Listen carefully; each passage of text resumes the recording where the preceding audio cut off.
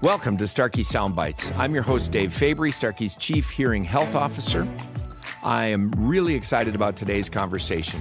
We're going to dive into artificial intelligence with a world-renowned expert on the topic of AI, who also happens to have a hearing loss. Dr. Seth Dobrin was IBM's first ever Global Chief AI Officer, and in September of last year, he founded Quantum AI. Seth, thank you so much for joining us here on the podcast today on Starkey Sound Bites, and I'm really excited about our conversation. Yeah, thanks for having me, Dave. I always enjoy chatting with you. Well, I don't even know where to begin. I've got so much that I want to fit into this time, but let's start with your hearing loss. We've talked about this in the past, that your wife Tabitha had been telling you for some time that you needed to consider using hearing aids. Why is it that you waited? Because I think you waited almost 10 years, didn't you? Yeah, I waited quite a while, and probably more than that. We've been married for over 20 years, and more than half our marriage, she's been telling me I needed hearing aids. So it's been a while. It's a stigma, right? I mean, there is a stigma associated with hearing loss. I think it's gotten less and less, or hearing aids, it's gotten less and less over the years. But it was really the stigma of wearing hearing aids. My great uncle wore hearing aids, and it was so long ago that he'd take his glasses off and he'd say, "I can't hear you. I have my glasses off," because they were attached to his glasses. But that was who I always saw as people needing hearing aids. So I just resisted. Yeah, and your journey is not an unusual one. For most people in the U.S., it's about a 7 to 10 year period from the time someone either suggests that you get a hearing test, or maybe you should go and see someone and talk about it, to when they actually get hearing aids. And so it's not uncommon. And like you said, I would agree. I think traditionally the stigma surrounding hearing loss, and especially use of hearing aids, has really been a big barrier to people in their mindset. And in many cases now, as hearing aids have gotten smaller, and I think, I'm biased, I think they've gotten a lot cooler.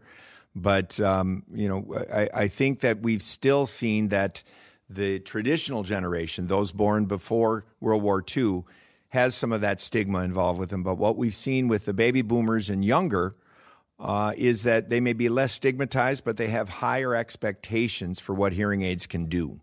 And I think you fall squarely into that camp. And they have very higher expectations, and for the most part, they live up to them, right? And just to be clear, I'm not a baby boomer. I'm the Gen Xer. I know you are. That's why I said I'm the baby boomer, and you're definitely a Gen Xer. I know. And the issue, I've been fortunate to really sort of know you as you've been on the more recent part of your journey, and we've been through several sets of devices that you've been kind enough to provide feedback to me as to where we are and where we're going. And the thing I really have to say, first of all, is thank you for the radical candor that you provide about where I'm doing well in terms of the way that I'm using the technology, and where the technology that Starkey has is going, and where we succeed and where we have opportunity to do better. But before that, let's talk about your experience when you first started to use hearing aids. When did you first get them? So mid 2020. So it was right after COVID and the masking started. Yep. It's been a little over 3 years probably now. Yep. And one of the drivers for it, well, there are two main drivers for it. Or maybe three. So the first is, we talked about already, my wife has been telling me you need hearing aids for a long time. The second was masks. I always knew that I read lips. I just didn't know how well, and how important it was for me to hear, quote unquote, hear people. And so I really was having trouble hearing people when I was out and about. The mask plus the barrier. So the barrier that was between everyone, all the plexiglass and stuff, made it even worse. And then spent a lot of time at home. I travel, most of my time, especially when I was at IBM, I was traveling around the world. And so, spending a lot more time sitting next to Tabitha on the couch. And, one day she looks over me and she says, "You're either ignoring me or you're deaf. If you're ignoring me, we're getting a divorce." And so Thankfully, you made the right decision. Yes. Yeah. So she didn't quite say it that strongly, but yeah. I think that's what she meant. Yeah. So I went to my audiologist and did my test. And when Frank came back and said, gave me the results, at first I turned to Tabitha. I'm like, see, I told you so. And I'm like, oh shit, I need hearing aids. How can I say that? I need hearing aids. And so, it was kind of mixed emotions that, I wasn't, I didn't think I was ignoring her, but, sometimes you do things subconsciously. And I tell you, I got hearing aids, and a friend of ours owns a restaurant. He was having a party for a birthday party for his girlfriend. And we're sitting at a table. Most everyone's wearing masks, like 12 people. I'm in the middle of the table, and I turn to Tabitha. I'm like, oh my God, I can hear everyone. And she says, yeah, I know. And I'm like, no, I can hear exactly what they're saying. And she goes, yeah, that's what you're supposed to do. And so that was the night I got them. And it was instantaneously, almost life-changing instantaneously. Over the last 3 years, it's definitely been life-changing. You and I have spent quite a bit of time talking about that. We have. And what would you say has been the biggest impact? Maybe that social situation where you're in a restaurant and able to hear that's certainly one of the top drivers is performance in background noise. But is that the biggest success that you would say over the last roughly 3 years? I would actually say no. I would actually say the way I function overall is better. I'm not tired as much I'm not exhausted mentally at the end of the day, same way I used to be. And I attribute that a lot to really spending a lot of time, especially when I was out with customers or my team, talking to people. It was very exhausting for me. And so I don't really have that anymore. It's still tiring when I'm 6 time zones off or something like that, but not the same level it was. So that's probably the biggest impact. And then I've seen some little things that were surprising for me. Like, I think I talked to you about this, and I thought I was kind of off the wall.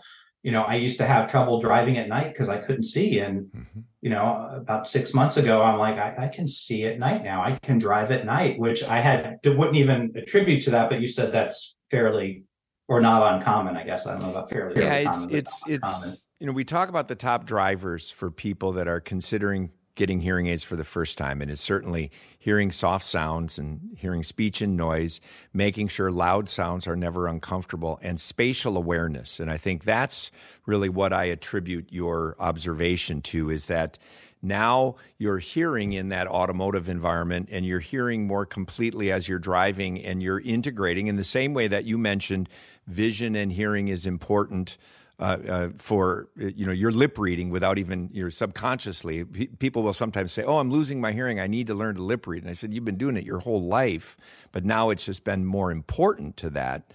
But I think similarly, the spatial awareness, we say you don't hear with your ears, you hear with your brain. And it's that integration of multiple modes, if you will, that's contributing to that sensation that you're seeing better at night because of the spatial awareness. That's interesting, yeah. So what hearing aids do you have now? So, I have the new ones in right now. So the Genesis, right? And then right here on my desk, and not just for this call, I have the previous, the Evolve. And if you notice, they're both colored. Yeah, and that's what I wanted to go to. I do that. Whoops, there we go. There it is. And I do that so that when I spend, we talk about me traveling, about half the time I'm traveling, I'm on stage giving presentations. And I almost always start out the presentation talking about AI. And I'd start off by saying, this is very personal for me. Are we hearing aids? And most of the time I pull them out. And they're filled with AI. And I talked about a lot of the ways that, Achin and I have talked, and you and I have talked about all the AI that's in them. Like sampling the environment every 6 milliseconds and adjusting and some of the translation that it can do, albeit slowly now, but hopefully eventually faster. And I talk about that, and this is personal, and why it's important that I trust the company who's doing my hearing aids, because they hear everything. They hear my personal conversation. They hear, proprietary conversations I have internally with my company and with my customers. And so I talk about it all the time, plus because they're colored and they're not normal ones that go behind the ears. Every time I go through security or every other time, they're like, take your AirPods out. I'm like, well, they're not hearing aids. I mean, they're not AirPods, they're hearing aids. And then they get all apologetic, and I'm like, don't worry about it. But I mean, so I intentionally, for me, I'm trying to reduce the stigma by letting people know first that I wear them, and I'm, not old, but I'm not young either. And kind of sharing some of the cool things they do and how they leverage technology, like, streaming directly from phone calls from them, watching videos. I mean, I don't even, acknowledge half the things they do anymore. Yeah, well, first of all, for those who are listening to this rather than watching it on our YouTube channel, Seth showed me that he's got a pair of black ITC custom rechargeable Genesis AI devices that he's wearing, and then he has another set that is all white. And it was where I was going next. I'm glad you brought it up, because I really appreciate and love the fact that you wear the ones that are not matched to your skin tone, because you're not trying to hide it. You're wearing custom devices, which many people assume people want to hide the devices, but you're sort of celebrating it in the way that hearables, by drawing attention to it, so that then I would imagine, like me, you then nerd jack the conversation with some millennial and tell them about all of the features that they have. Yeah. In all fairness, though, the first pair I had were skin tone. Yes. And I still have those. They're my backup pair. Mm-hmm. But I went from, I think you and I had a conversation, and you said with the white pair, would you mind being more, you're already talking about them. Would you mind, a pair of white ones or something? I said, sure. I probably wouldn't do red, but I'll do other colors. Mm-hmm. No, I love it. And so then let's talk a little bit about some of the features that you like best on the latest product. We've talked about the fact that you travel constantly. And we're in with the Genesis AIs, we're in the second generation of rechargeable devices. And the first generation, I think in our industry, miniaturizing these batteries, transitioning from replaceable zinc air batteries, where the end user is in control of replacing the batteries. But you think about older people, or people who have manual dexterity issues or arthritis. Rechargeable is easier, but then in that first generation, we can sometimes see people develop range anxiety, where, especially for someone who's flying across the ocean or traveling long distances, would run out of battery at the end of the day. Yeah. So I think a couple things. The other type of person that doesn't want the battery are lazy people like me. I don't want to have to worry about it. So I look at it the other way. If it's battery, I have to worry about it, right? So I think the Evolve would last me somewhere around 18 to 24 hours nonstop. And fortunately, pre-pandemic, pre-supply chain, the cases had battery in them. And so when I got on a plane, I would just take the case out and set it down next to me, and could recharge them. But there's some times where I'm working through the flight and I've been up all day, and I've had them last 40 hours. Yeah, on the Genesis. The new one. So the Genesis, and that's not just in my ear. That's taking phone calls. That's listening to music. That's I think that is completely amazing when you consider that a pair of AirPods can't even last 8 hours. And then the other thing that I find very interesting that most people who wear hearing aids probably don't know is the technology and how you pass connect the hearing aids over your head and not through your head, because water, which is 90% of your brain, right, slows down, and fat, the fat in there is even worse, slows down any kind of waveforms going through your head. Plus, it might not be healthy. Yeah. So the technology to actually pass it over your head is completely amazing for me, and really. And how does that impact you, for people that aren't familiar with it? So when you have user controls on these devices, for one thing.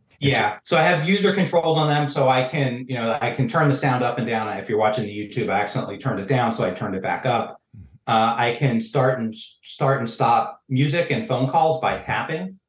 And so that's some of the things, is that the user controls on these in the ear custom devices have. And so in terms of how the over the head works, so the Evolve or the Genesis are better than the Evolve in that. And I can tell because when I use the Evolve, if I have my phone in one pocket and then I move it to the other pocket, it kind of breaks up a little bit, and you can kind of tell there's something wrong. That doesn't happen as often with these new ones. So that's one thing that's gotten better. The other thing that I like is that there's a mic that I can take when I take phone calls. I can use the mic in the hearing aid. So if I'm in an airport, I can keep my phone in my pocket and still talk to my wife or whomever. And so, so that's one thing I like. The other thing that when you first sent me these pair and you said, you wouldn't tell me what was different, right? And you said, tell me what you said to me, turn around to tell me what's different after a week. And the reduction in background noise is amazing. And because of the type of hearing loss I have, I didn't really have an echo problem, or at least I didn't think I did with the in-the-ear devices. But I noticed that actually got better. I was hearing myself less. At first, I was hearing myself more. I told you made some updates, and then I actually started hearing myself less. I think those were the biggest changes that I noticed. In these new ones. The other one that I think we have talked about in the past, and a lot of other patients who've switched from, let's say, a previous generation, Livio or Edge or Evolve to Genesis, is how quiet they are. When in a low ambient environment, they're very quiet, and I think we've talked about that. So I think I didn't even think. I don't even think about that one. Yeah, that's cool. Well, the issue with the battery life and the rechargeable, I think providing that option for still having replaceable batteries for those people who want to be in control, but then for those who want the ease of use, and I'm in the same camp of rechargeability, and I think, there's a little bit of a environmental benefit. We still have to dispose of those lithium-ion batteries eventually, but during the time you're not disposing of batteries, as frequently. But I think our real goal, and Achin and I talk about this along with the R&D team, is the best technologies are those that are ubiquitous and they just are sort of part of your life. You just set them and forget them, and you just put them in, and you don't have to think about it, and you don't have to worry at the end of a long day. If you've got 40 hours, of use, including streaming time, that's where we are today, but you're still going to have all-day use 3 to 5 years from now. And so we want to take the battery life worry, the range anxiety off the table. Yeah. So I'd like to see some more compute-heavy functions, and I'll take half the battery life, because I'm not very often not many people are up for 40 hours straight, right? No, and let's transition into that, because we've talked about AI, and that's where we're going to go into next here a little bit in greater detail, because I really want to have the audience be able to be the beneficiary of your expertise in terms of artificial intelligence. But Edge Mode is a feature that we've incorporated that is designed to personalize the devices beyond what the automated processing, where we're using machine learning to adapt the devices throughout the day. Edge Mode actually takes advantage of an onboard DNN accelerator to start to look at personalizing to the individual's challenging listening environments. And talk a little bit about, because, even though you are deeply a tech guy, you also are a person who just wants to put the devices in and just wear them without engaging with them more than you have to. Yeah. And so when I got my first devices, I would use Edge Mode. And I think I complained about having to tap it twice all the time because I wasn't using it right. And so the underlying problem was actually that my hearing aids weren't set right for what I needed. And so I was using Edge Mode to try and overcompensate for that. Once we got them set right, I don't think I ever use Edge Mode. I don't see any value in it, really, for me at least. If we've got the acoustic set properly, then if it adapts to your world in all of those challenging listening environments, that is really the goal: ubiquitous kind of performance and connectivity and battery life. And I have tried using it on a plane, but the problem with the plane is that the sounds adjust all the time, and so it's not really. I don't think Edge Mode works well for that. So I use I use the crowd mode for that, and that works pretty well. On a plane. And so I don't use Edge Mode at all. Especially knowing that, having, like I said, having the conversations with you and Achin about, all the sampling. I think last I talked to it was every 6 milliseconds, Yeah. which is just amazing that on this teeny tiny little device, you can have the power to do that and still have 48-hour battery life, right? Yeah, and, So and that's you just don't have to mind-boggling. engage with the devices. And that's one of the objectives in using machine learning and AI and deep neural networks. But let's pivot then from your experience, and thank you for that feedback. And I appreciate the ongoing feedback and where we get it right and where we can improve. But let's first, before we dive into that, let's talk about your background in AI. What first got you interested in this? Yeah, so I got interested in graduate school. So my PhD is actually in human psychiatric genetics, and I was doing it towards the end of the Human Genome Project, and we had tremendous amounts of data. And this was in the late '90s. Tremendous amounts of data. Even by today, it's large data, right? So, for those of you who understand different sizes of data, my dissertation was about 100 gigabytes of images and numbers. And I had never taken a computer programming class. And so I had to teach myself how to code in order to analyze all that data, because back then Excel was limited to 65,000 columns and 10,000 rows. If I had to do it in Excel file, it would have been hundreds of Excel files. Yeah. And so I had to learn how to do programming and how to code, and started using machine learning back then. And machine learning is just a type of statistics. It's actually, when we think about machine learning, it's just statistics that's applied and continuously learned. So statistics is static. Machine learning continuously learns, and it's all the same math, literally. Right. Until you get into things like deep learning or neural networks, like you mentioned, or into the new AI. I call it the old AI pre-2023, and new AI, which it's really all still related though, but that's just kind of tongue in cheek. That's getting into net new math, and so I got into this. I'm getting off course a little bit. Got into this in the late '90s, kind of out of need. And been applying it in both startups that I worked at, in academic situations, at research institutes, and at Fortune 500 companies.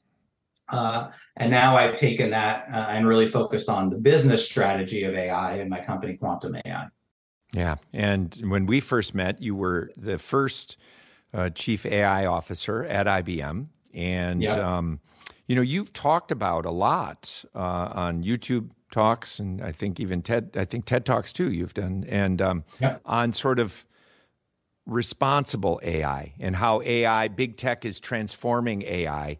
Can you, for the uninitiated, and maybe even those who are a little wary of AI, can you give us a boiled down explanation of AI and big tech, and then even where you're going with responsible AI? Because we're involved in that company as well. So that's a really good question, especially when we think about most everyone has at least heard of ChatGPT. And these are very, very large models that are trained on essentially the whole of the internet, and including some of the worst parts of the internet. So like a lot of how these models learn how humans communicate is through Reddit. And if you're not familiar with Reddit, it's basically a free form conversation, place for conversation. There's subreddits. Now, the downside to that is you get the worst of humanity on there too. And they start talking about all sorts of things: misogyny, racism, bias, hate, misinformation, all of these things that, you wouldn't want an AI to learn, but because it was trained on that data as well as other data on the internet, it actually learns this bad behavior. And so the math is not biased. Computer programming is not biased. All the biases comes from the data that these models learn from machine learning. And all that information comes from us as humans. And so I always, it's basically a mirror on humanity. And oftentimes when I end talks or podcasts, I often say, if you don't like what AI is doing, look at yourself. Yeah. Because everything that you're doing on the internet is feeding into that. Yeah, and that's what I find particularly compelling about the way that you describe this and approach it, because you talk about really responsible AI as being essentially human-centric. And so, as you said, reflecting humanity for all the good and bad that it is. And you also mentioned ChatGPT. I mean, I will say that I've used ChatGPT to streamline abstracts for papers that I submit, where, if they have a 250-word maximum and I'm at 312 words, I will dump in my prose and say, boil that down, get it to 250. And it does a pretty good job of that. But then when I think of human-centric, the gray areas, how do I remain true to myself while using a tool like ChatGPT to solve problems for me? Is that still remaining human-centric? Well, so there's two parts to this. So one is our consumer apps like ChatGPT or similar technologies, and I use it literally every day. Yeah. In fact, I teach a master's level course at a university in New York on how to use this. So the topic is AI safety, but throughout the whole course, it's how to use generative AI. And no cheating exists in the class. There's no such thing as cheating. Use every resource at your disposal, including these tools. And I, in fact, had a conversation with the professors at CUNY Baruch, which is where I teach, about how they can use it. And they were amazed, right? Building curriculums, doing tests, doing all these things. And so kind of encouraging them to let them use their students. So there's these consumer facing ones. And so when Dave or Seth used ChatGPT, the human centric is really in the GUI in our perspective. When I'm talking about human centric, or I've actually started talking about as human focused now, I'm really talking about how businesses use it. So how Starkey would leverage it, for instance, right? So when you think about how you're going to use AI, you have to start with the human. So who is the human that's going to be using the AI? And who's the human that's going to be impacted by the AI? In the case of hearing aids, they're the same person. But if you look at like a mortgage, if I go to Quicken Loans, which is where we've always gotten our mortgage from, or Rocket Mortgage now it's called, and I get a loan, they're going to use AI. So the underwriters and the mortgage brokers are using AI. But ultimately, I'm the one that's impacted by the AI. Yep. And so when you're designing an AI system for like credit, for lending, you need to understand the human, that's both humans. So you need to understand who's going to be using it, because they're not going to start using it unless you're designing it for them. And then you need to understand the specific impacts of the humans that are going to be impacted by, or specific ramifications of it, or potential harms. And when you do that up front, it enables you to understand things like bias. Yeah. So what are the protected classes, is what we call. So groups of people that we don't want to be biased against, because you'll never be able to eliminate every bias. In the case of lending, it's age, race, gender, ethnicity, and so you need to keep that up front and really understand that. What do I need to do to explain the outcome? So explaining the outcome to you or Achin is different than explaining it to my dad or your mom, right? And so you need to understand what explanation looks like to them. And in the case of bias, right? Bias, and this is something that people don't think about, bias is actually a social construct.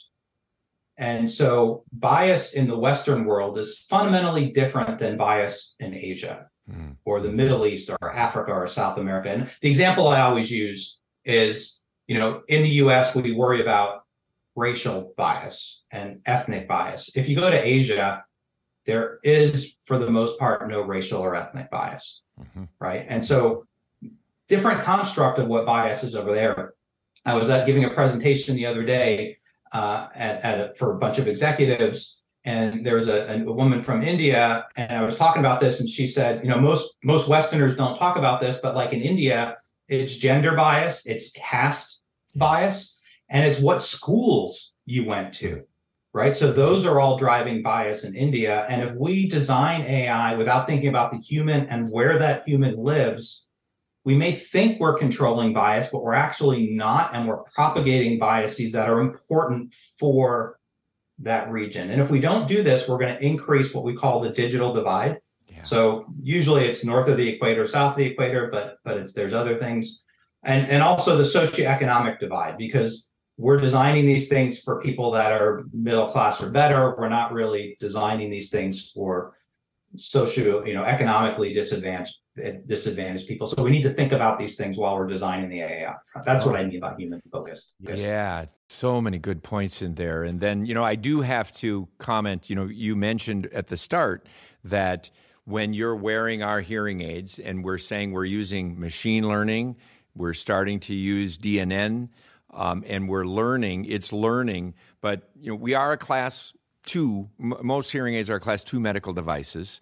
And so we are required in terms of data privacy and patient confidentiality to I want to set the stage first that we're not monitoring and recording what you're hearing. But, one of the issues and one of the concerns when you start talking about responsible AI and ensuring the ethics of this is that with the class 2 medical devices versus an over-the-counter type hearable that isn't encumbered by that same degree of certainty that data privacy and you're not recording things and monitoring things.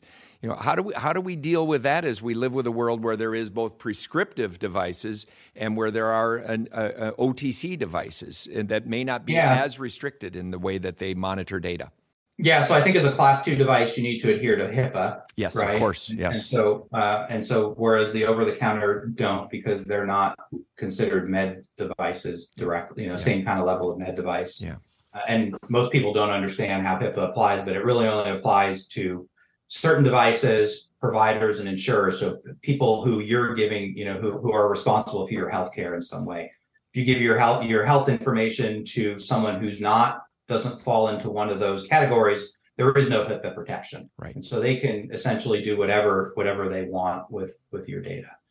And so I think the first thing we need to do is educate ourselves. So how is our data being used? Read terms of service, understand as best you can, use ChatGPT or some other tool to tell you you can put something in there and say, hey, Zoom just updated their terms of service. Are there things I should worry about? And it will tell you. In fact, back in March, Zoom updated their terms of service.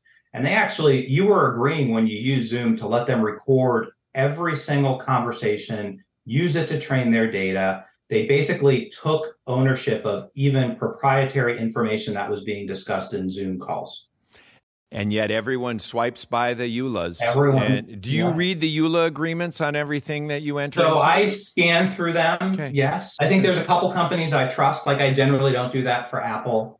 I generally don't do that for Microsoft. I generally trust that they're doing the right things. Yeah.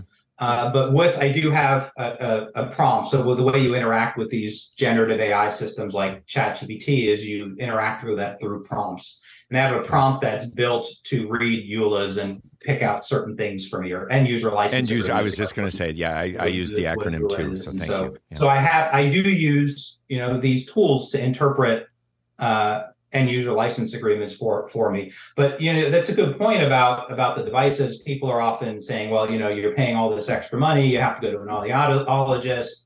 Well, first of all, most of your listeners know you don't have to go to your audiologist very often. Right? I go see Frank, my audiologist, because I like him half the time.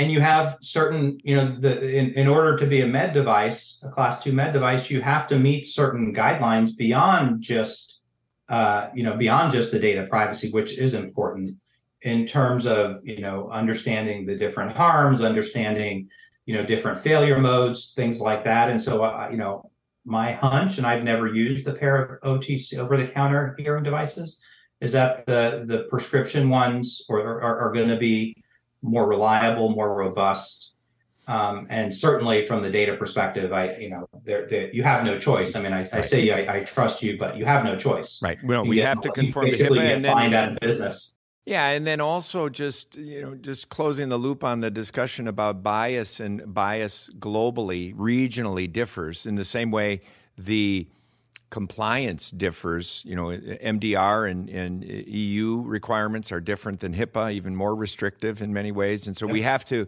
as a global manufacturer, we have to conform to the data privacy and regulatory requirements in all of the areas where we do business. But I think the point you raised very importantly is considering with training for AI models, and it's not the math that's biased, it's the data that's going into it, and also the regional differences is something that we really need to think about moving forward, how it is that we're optimizing for different locations around the world where we're doing business.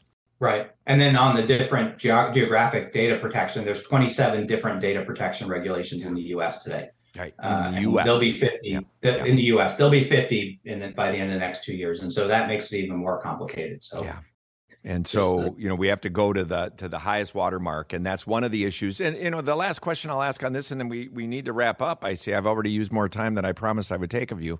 But, the issue of, you bring up OTC and prescriptive approaches. You're a technology guy who could easily adjust these devices yourself. Yet you could go to, you choose to go see Frank, your audiologist, and then we do telehealth from time to time, just if there's anything new I want to try out on you. Why is it that you choose to continue to use and go down the prescriptive path rather than an OTC path? Well, a few reasons. One is, while I understand the technology probably better than most, I'm not an audiologist. I'm not trained in this. And, much like, AI AI can pass the bar exam today. Mm-hmm. I don't want an AI defending me in court. I want a human attorney defending me in court, much like an AI can pass, the medical exam. I don't want an AI practicing medicine for me. I want to interact with my doctor, and I want her and I to make decisions, hopefully based on some AI. Yep. But it needs to be a conversation between her and I, and my situation and her experience, and what's right for me. And so I'm getting off tangent, but not really. No, I don't think so. Because you and Frank are professionals, I trust you to answer some questions as to why certain things might be happening, and then B, make the adjustments that fit that. And plus also, if I go into my audiologist, they keep the old record. So if I screw something up, they can roll it back. Yeah, we can undo if we need to. But I really appreciate that. And I just, I didn't know what you were going to say, but I was curious about that, because from a technology standpoint, you can certainly handle it. But I've heard you speak before about, AI now, AI next, and AI never. And one of the things you say, and you just repeated it, with a physician, you want them to use the tools that AI can provide. If they're looking at radiology files and monitoring them over time, AI can do a great job of looking for small spots, but then you still want the plan for how you're going to intervene to be made by a human. Exactly. And then, to your point about, AI plus humans, I think it's anytime, and we can maybe wrap up on this if we're done, anytime AI impacts the health, the wealth, or the livelihood of a human needs to be involved in that conversation. And so you shouldn't drive a decision from AI without a human being involved if it impacts one of those three areas. See, you just keep dropping these little pearls, and so now I can't end it there, because one of the questions really relates to predictions for the future. Either what it would be, and here we will wrap up. What are your predictions for the impact of AI in the future? It can be related to hearing aids, or the other part that you just mentioned that triggered this for me is the future of AI in the workforce. When there are jobs that AI can do more accurately, like you just raised with radiology, on that part, that's going to eliminate potentially or change a workforce.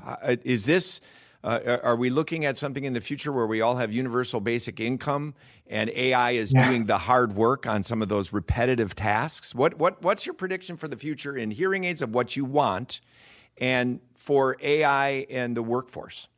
Yeah, so I'll start with AI in the workforce. So net, AI is going to create more jobs, right? So the total number of jobs that'll exist, I think, are going to go up because of AI. A lot of that's going to be new jobs. the thing we need to be mindful of as a society, and especially as employers, is that there are also going to be a significant amount of jobs that are going to go away. And it is our obligation as employers to make sure that these people the two things, that we're very upfront with them if we're bringing in an AI to replace them, and that we are retraining them or upskilling them so that they can participate in the economy of the future, and their children can participate in the economy of the future. Because you see, especially in blue collar jobs, lower skilled jobs, children tend to do the same things that their parents do. Yes. And so we need to make sure that these people participate in society, are able to participate. No one wants to not have a job, right? For the most part, right. People want to be productive. So we're not going to turn into WALL-E as long as employers do their part, and that is an obligation in my mind that they need to do. So that's my short answer of that. We could have an hour-long podcast on that conversation alone. In terms of what I think there's two different things: what I would predict for AI for hearing aids, and what I'd like to see. Mine's probably a little bit kind of bespoke, top desire, because of all the traveling I do. I'd like my hearing aids to translate, within, half a second in my hearing aids without needing my phone, even if I have to preload a certain language. So that's my number one request. Noted. Noted. You've heard it before. I think in terms of the technology, they do a really good job now. I think, I think getting the smaller form factors to have similar battery life would be really good. I think, some things that are nearer term is like, now on Apple devices, you can use them connect my hearing aids to my Mac or my iPad, but I need to do it manually. Right. It doesn't just like AirPods, it just automatically goes across. And this is maybe more of a Mac thing than it is a Starkey thing. But so something like that, where it's more seamless, to your point about not even knowing that I'm using them. And I predict more stuff like that, where hearing aids become less and less of something that you think about and just more and more a part of your life, that you don't even, like something else you don't even think about, like your heart beating. Yeah. Right. And then the other thing is that would be really cool is, again, most people probably aren't aware of this, but one of the best places to take, kind of medical information, health information about a human is in your ear. Yes. Right. Blood pressure, heart rate, respiration rate, things like that. So more of that stuff in the hearing aids. And I know you're smiling because you guys are working on this stuff.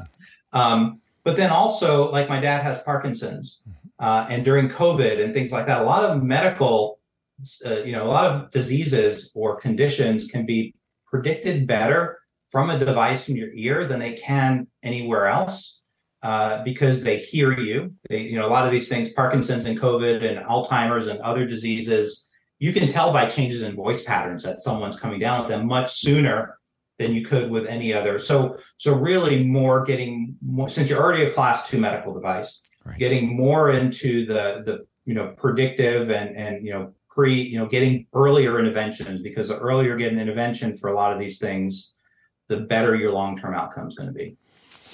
Music to my ears, and we're going to have you back sometime to talk about the health and wellness aspect, AuraCast, which is coming and just right around the corner, that will enable that more seamless transition out of Bluetooth Low Energy as you move from your computer to your phone, even to the hearing aids alone, as you say, with your wish for translation. And can't wait to talk to you more about that and demonstrate some more of that to you as we deliver it to the market. So thank you so much, Seth. I've thoroughly enjoyed our conversation and appreciate so much you took the time today.